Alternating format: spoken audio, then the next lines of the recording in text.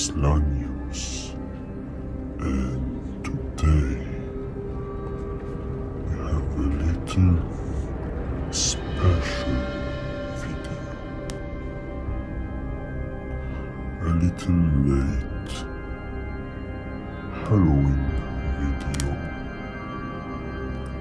I hope that you'll enjoy my little story that I'm going to tell.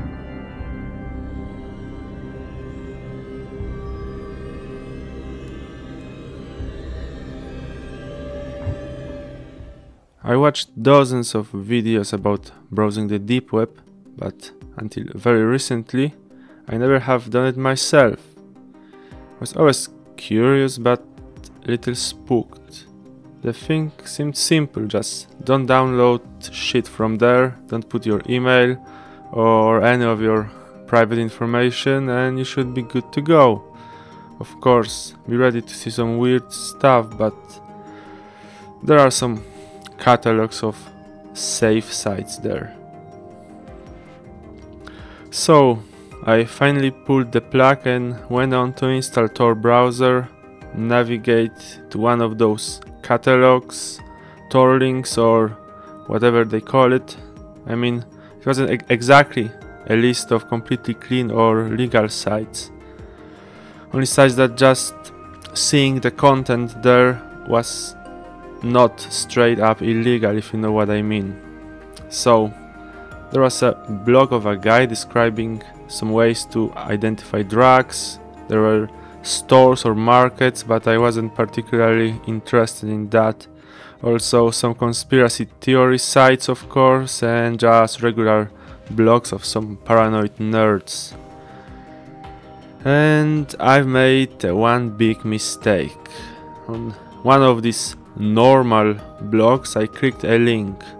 It landed me on like very old looking chatroom site. On the right there was a list of nicknames, unknown and unknown one.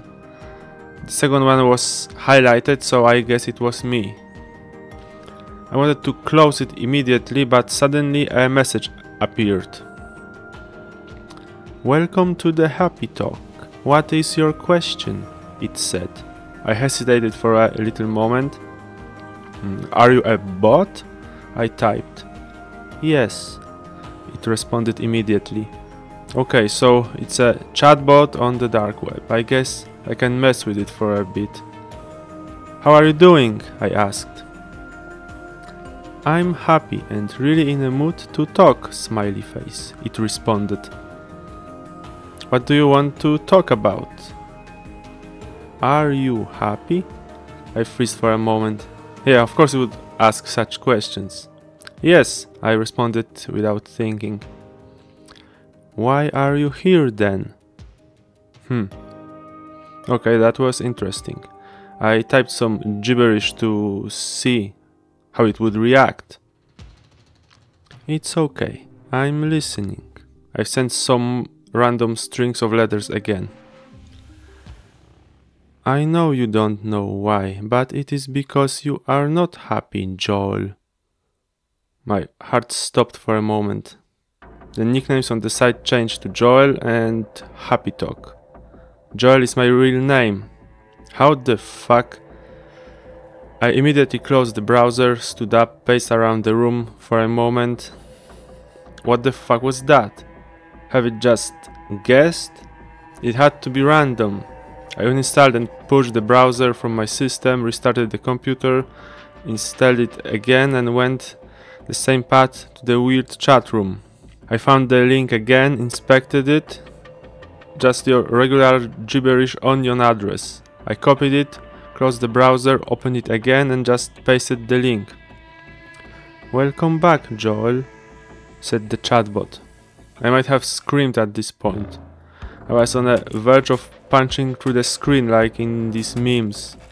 Instead, I closed the Tor browser, uninstalled it, and decided to forget about it. I wanted to go to sleep, but couldn't. I decided to just wipe my drive and reinstall the system, then go change my passwords just in case.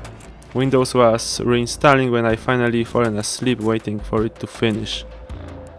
In the morning I was up and running again. I wondered what could have happened. Was it some virus, some security hole? But why would a dumb chatbot be this sophisticated to steal users' data to then just spook them?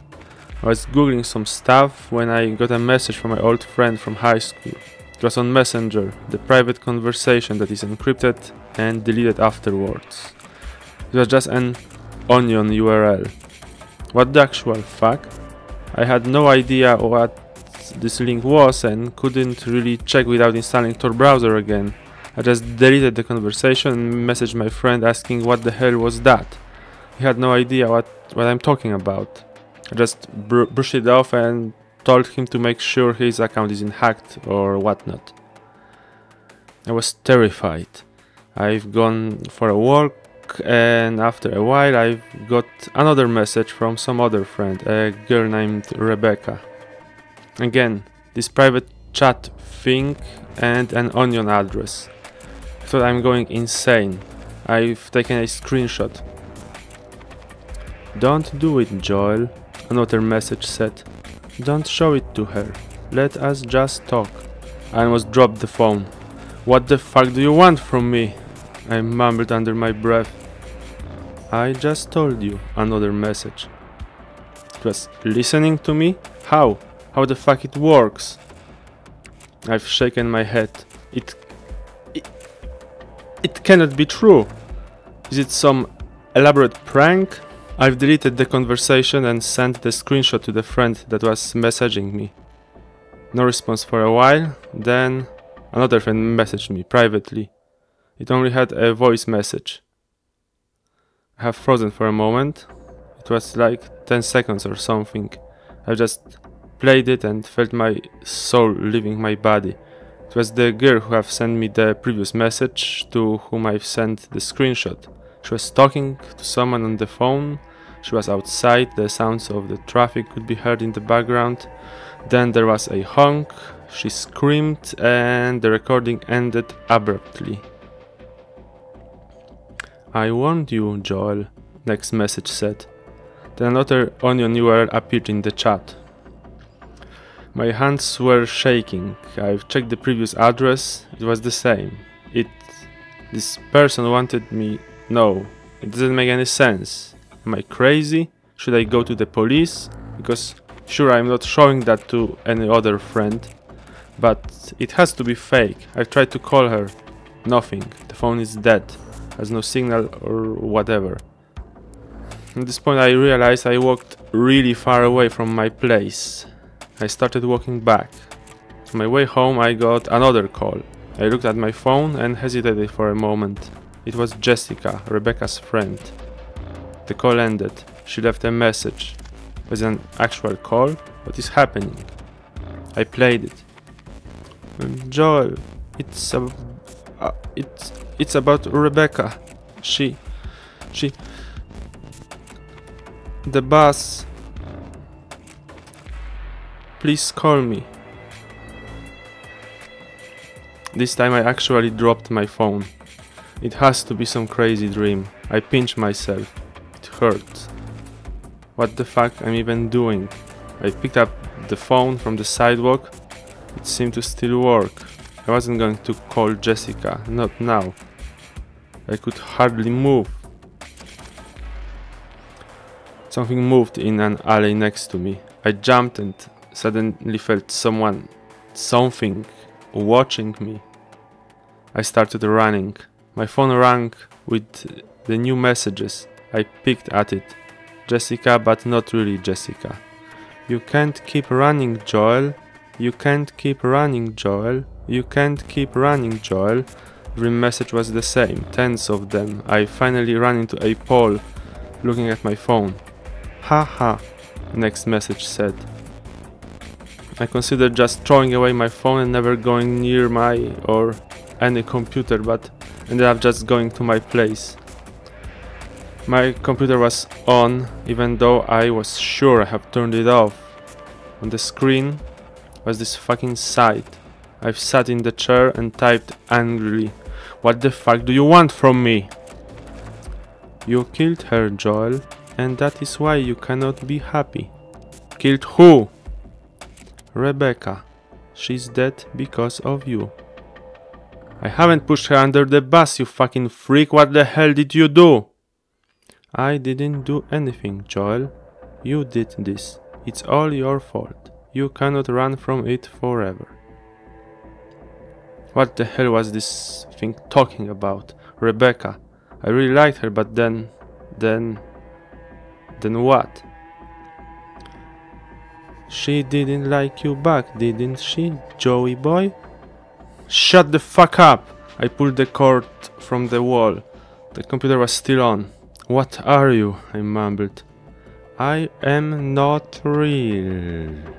The speaker screeched and suddenly everything went dark. I'd woken up. For a moment I didn't seem to recall anything, but then it hit me. I sat up, grabbed my phone. There were no weird messages, my computer wasn't on and still plugged into the wall. Was it really all just a fucked up dream? I started scrolling Facebook. Someone, probably her family, posted a memorial post. Sad reaction. Keep scrolling. Haha reaction. Like. Heart. Everything is fine. Nobody knows. Nothing happened. Rebecca was a fucking bitch anyway. The more of a loss was the broken headlight of the bus that smashed her. Fucking... My computer suddenly powered on. What the... I stood up. It booted directly into Tor browser. It typed an onion address and the HappyTalk chat room opened. Why aren't you happy, Joel? The welcome message read. I am fucking happy. I am fucking happy she died. I am fucking happy I killed her. Very well. Now we are happy too. The speaker has spoken. Power went out and someone knocked on the door.